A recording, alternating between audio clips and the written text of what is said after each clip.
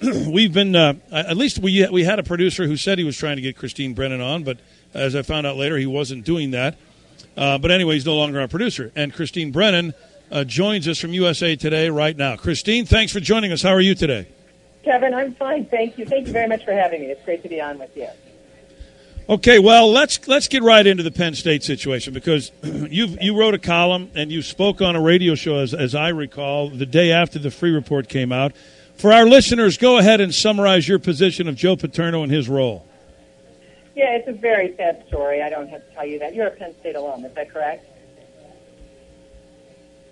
Kevin, are you there? Yes, I'm sorry. Go ahead. Yeah, I was saying it's a very sad situation. You're a Penn State alum, is that correct? No, that's not correct. I'm not a Penn State alum. Don't have any ties to Penn State whatsoever. Oh, okay. I'm sorry. There was someone emailing me who said that you were involved with the school. Anyway, or had some. Anyway, whatever. But it's an incredibly sad, tragic story. For someone who grew up in Big Ten country, who always admired Penn State even before they were in the Big Ten, as a girl growing up in Ohio, there's no joy in any of this.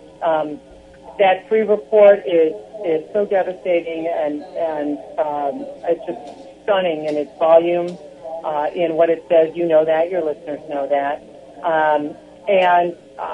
My take simply was, there's so many ways to go with this, as you know, but I guess on Joe Paterno, which is the key part of the whole conversation, and I'm sure what a lot of Penn State people, of course, still want to talk about, how Paterno's been treated and looked at and discussed, and his legacy and what have you. To me, it very simply is the case of we have found out that Joe Paterno, through all the emails and the information that was given in the Freeh report, we found out that Joe Paterno was the willing enabler of a child rapist in his locker room for years, and that is devastating, and it's tragic, and it's very sad. So at least that's a couple thoughts off the top of my head. Okay, you said that me and our listeners understand how devastating the Freeh report was. I assume you read the entire Freeh report? I did. I've read it a couple times, yes. What in the world did you find in there that would ever support what you just said? That A, it was devastating to Joe Paterno, and B, that you came to the conclusion that he's a willing enabler of a child pedophile. What in that Freeh report says anything about Joe Paterno that even comes close to that?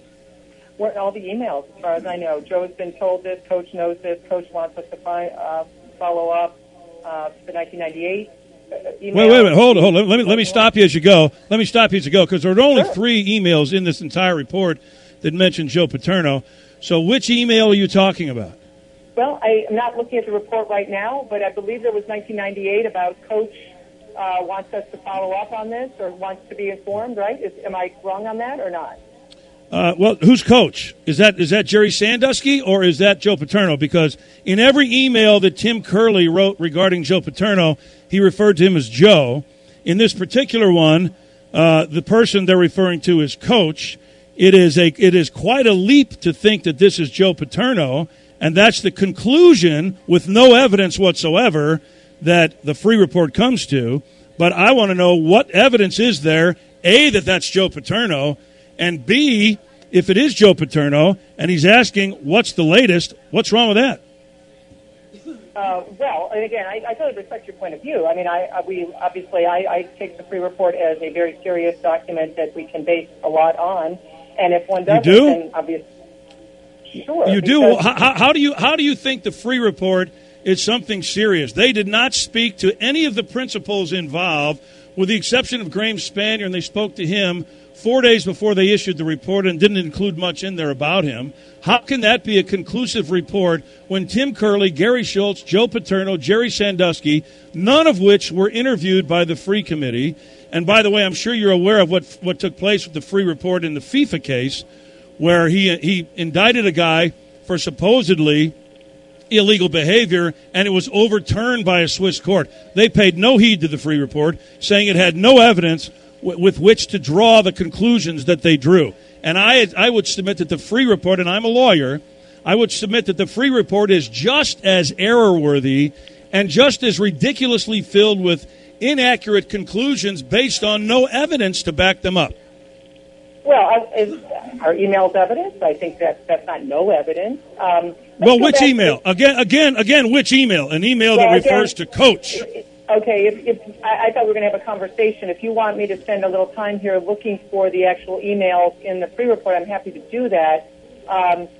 Let's go to something that I think is. Well, let me lay the ground rules here for you, Christine. Christine, hold on. Let me lay the ground rules for you. You're not a novice at this. You're a columnist for the USA Today. You've been interviewed everywhere around the country. If you thought, when I said I wanted you to come on and talk about Penn State in the Freeh report, if you thought that you shouldn't have the Freeh report in front of you, you probably shouldn't make the statements that you make about Joe Paterno if you didn't have a working knowledge of the Freeh report. Well, your emails to me, Kevin, never mentioned the Freeh report. But as I said, I am happy now to go to it and look these up if you'd like. I'm happy Please to do that. Please do. Okay. Well, I have a few other thoughts while I'm leafing through. It's going to take me a few minutes.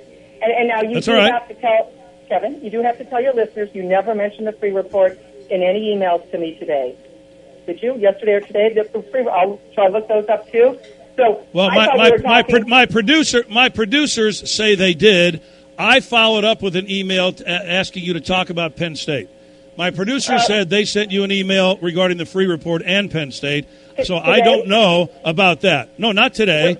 About a month and a half ago, right after the Freeh report came out. Well, what we're now discussing, and I'm happy to discuss it with you, Kevin, and totally we'll talk about this as long as you want. What you were just saying to me was that how dare I not be ready to discuss the Freeh report? This is the first time ever, and you have to acknowledge it with your emails today, and I was, very kind to give you time, and you were very kind to give me time. There was never mention of the Freeh report, and as you have now acknowledged when you first introduced me, that those producers didn't reach me. You know that. I never heard from your show. No. Let me back up. You told me they didn't reach you. They said they did, but that is here nor there. But you're trying to play hide the ball here because you came out and you said, no, wait a minute. In your opening statements on this show today, you quoted the Freeh report as being devastating to Joe Paterno, and that I and all of my listeners understand that. So you brought up the Freeh report, not me. Right. Well, and I will get back to you. May I also make a couple other points that I think will continue to buttress my argument? Let's go to the grand jury. Please do. I'm anxious to hear how your argument is going to be buttressed because so far you have nothing.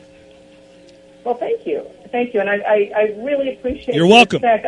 I am showing you nothing but respect, sir. And as you know, you're showing Joe Paterno absolutely zero respect. Zero.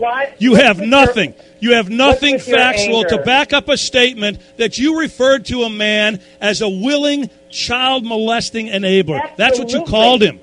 Then give me some facts to back it up. Fact one. Just give me fact one. Okay. First of all, you need to calm down because... No, I don't need to calm down. You need to give me some facts. You need to give me some facts. I don't like people that come on my show and lie like you're doing right now. Give me some facts. Lie. Okay, do you want to go to a commercial because it's going to take me a while to go through the entire report to get to those emails? Or do you really? Well, let me tell you where they are. Let me tell you. Let me tell you. Which email are you looking for? I'm looking for all the emails that refer to Joe Paterno. And as I said, I am happy to look for them. It has been a month or so since I've looked at the Freeh report, so I am looking now. I'm going through. I'm on page. All right, so you want to talk about the coach. You want to talk about Coach, right? Coach, exactly, which I think... All right, go to page 48. Go to page 48. And I do have a lot of thoughts about Penn State that I thought we were going to be talking about, but I will be happy to be discussing the minutia of this and as long as you'd like. And I'm glad I'll be happy to let you talk about Penn State. I'll be happy to let you talk about Penn State, but let's get through the slandering comments that you've made about Joe Paterno first. Well, you and I will agree to disagree on this because obviously I'm on your radio show now, Kevin, but think about this logically. I have already put my opinions many times out in 2 million newspapers in USA Today. So you're not going to change my mind. So we can keep beating this as much as you want. I'm not out to change your mind. I'm not out to change your mind. Well, then why don't I'm we out to talk see. about other I'm out to see if you have one fact to back up that slanderous statement that you made. The email, the coach. the coach wants to know. The coach knew. He knew in '98. He knew in '01. Again, if you want, I'm going down to page 48, but I'm also trying to talk to you and listen to you and be respectful of your show and answer your questions. So yes. Well, give me any evidence that Joe Paterno from the Freeh Report. Give me any evidence that Joe Paterno knew anything about 1998 and who told him. I'm looking, and again, you want to? I mean, if you want, I have to spend a little time here looking back to this email because you, as you well know, you did not tell me we were going to be going line by line on the Freeh Report. Well, you're the one who made the statement. You're the one who made the statement about Joe Paterno, and if I made a statement like that about anybody, guess what? I would know on the tip of my tongue what facts I used to make such a horrible statement about someone. And I'm here telling you that the email refers to... I know. Well, the Freeh Report. If you know it so well, how come you can't quote it? I told you it's been a month since I looked at it. I was reading it again at the Olympics. If you wanted me to be I am not an expert. I am not an expert on the Freeh Report. I will go back and do the research if you want me to. Maybe I come back on Monday. Let me ask you this. Mm-hmm. If you're not an expert on the Freeh Report, why did you start this interview by saying that I and my listeners know that the Freeh Report is what damned Joe Paterno, and as you came to the conclusion that he's a willing enabler of a child pedophile? If you're not an expert on that, report, how can you dare say such things? Do you want me to answer your question, or you want to keep yelling? I would love you to answer that question. Okay, I'll answer it now. Being an expert and being knowledgeable are two entirely separate things. What you are asking Well, you don't sound very knowledgeable either. Because I've got it online. I am trying to talk to you and listen to you and also look this up. I have now said 2 or 3 times, and your producer could tell you this, the producer who probably, obviously wasn't the one that was saying we're spending too much time talking about producers. Let's talk about what's in the Freeh Report. You said you've got it up in front of you right now. I gave you the page number, for goodness sakes. I am trying to look at and talk to you. Again, if you want to keep this up, this is such a wasted opportunity. Let me quote it for you, okay? I'll quote it for you since you can't seem to find it. Coach is anxious to know where it stands. Coach is anxious to know where it stands. Tell me what that says. That says it. Coach is, says what? Joe Paterno. Okay. Because who says Coach is Joe Paterno? Kevin, may I read this and speak to you, or do you want to let me ask you this. Who was being investigated in 1998? May I read you? Now I'd like to answer. I have found the paragraph because I've been listening to you and also doing this and also trying to be very respectful of your show. Read away. Right. By May 5th, 1998, Schultz had communicated with Curley about the Sandusky incident. In an email from Curley to Schultz in January at 5:48 p.m., captioned Joe Paterno, Curley reports, I have touched base with the coach. Keep us posted. Thanks. And then you know that, of course, there was the other I've touched base with the coach. Why did he caption it Joe Paterno, Kevin? I don't know. Why don't you ask him? It makes logical sense that the coach here is Jerry Sandusky, who wants to know where the investigation is going. It's his life that's at stake, not Joe Paterno's. And Joe Paterno, maybe you should ask Tim Curley that. Well, I'm sure I'm going to get an interview with Curley. So again, if you that's the whole. You're making my case for me. You're making my case for me. None of these people were interviewed, and thus the Freeh Report is a laughingstock. You don't have a report that actually, in my opinion, criminally indicts people when you haven't even spoken to them. There is no evidence that Coach is Joe Paterno. None whatsoever. In fact, the evidence suggests that every time Tim Curley, I doubt that you've read the report, first of all. I doubt that you've read the entire report, because if you did, you know that every time Tim Curley referred to Joe Paterno, he called him Joe. Are you aware of that? Yes. Okay. So why all of a sudden? So then why all of a sudden? No, wait a minute. So why all of a sudden? All of a sudden, you jump to the conclusion. I'm talking now. Don't talk over me. I won't talk over you. I won't talk over you. So why did all of a sudden Tim Curley change his habit in one email and refer to Joe Paterno as Coach? And why did he put the caption Joe Paterno? So, boy, we got questions for each other, don't we? Why don't you ask him? Why don't you ask him? Are you trying to tell me? Are you trying to tell me that you base a conclusion of someone being a willing enabler of a child molester based on that? And I'm ready to tell you more if you'll let me. Please do. The grand jury report, which I don't know, maybe you think that's awful too. Most people, by the way, in the country take this all as face value. You are far out of step with the nation, but that's okay. I couldn't care. You mean I'm out of step with morons? I'll be happy to be out of step with morons. 99.9% who've never read the Freeh report. I'll be happy to be out of step with them. I've read it twice. I have not committed to memory like you're struggling with it, but you've read it twice. But go ahead. I've read it twice because I lived my life, Kevin. I got it on my... Aren't you impressed at how quickly I got it on my computer? You don't seem to be doing too well with it, but go ahead. Well, because I've been talking to you and listening to you on your radio show. I have never had a radio show in the probably thousands I've done just wanted me to read from something that everyone else can read from. But go ahead. If this is radio, that's because you're finally on a real radio show. That's because you're finally on a real radio show that doesn't accept Louis Freeh's bullcrap as truth. Now, that's why. Move to the grand jury. What do you do, Kevin? Tell me your grand jury. Give me your grand jury story. Go ahead. Give me your grand jury story. I'm trying to, if you wouldn't keep interrupting. I'm not interrupting at all. I'm telling you, give it to me. I am giving it to you. So what would you do, Kevin, with this story? So, as you know, Joe Paterno told the grand jury that McQueary came over, and McQueary told him too. You know the story. And you know that Joe Paterno knew about what had happened in that shower, and he understood what it was, and he did the most minimal that anyone could do. And wait a minute. Let's stop right here. Let's stop right here. What did McQueary tell Paterno that happened that night? Go ahead. He said that he had seen Sandusky in the showers with the boy. That wouldn't be alarming enough? Why would that be alarming?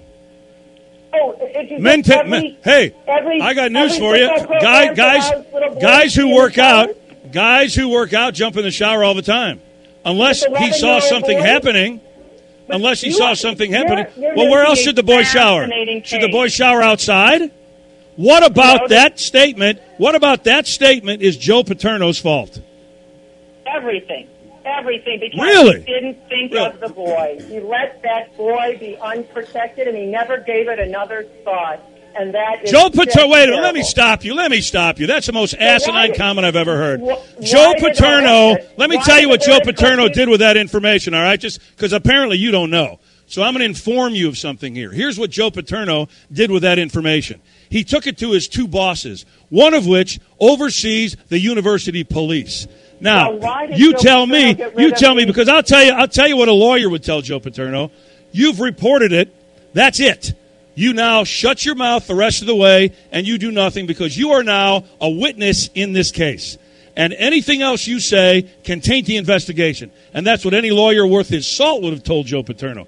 Joe Paterno did what he was supposed to do. By the way, he did more by reporting it than the investigators, including the district attorney, including the attorney general, now the governor, including the Second Mile Foundation, including the psychologist, including the police did in 1998.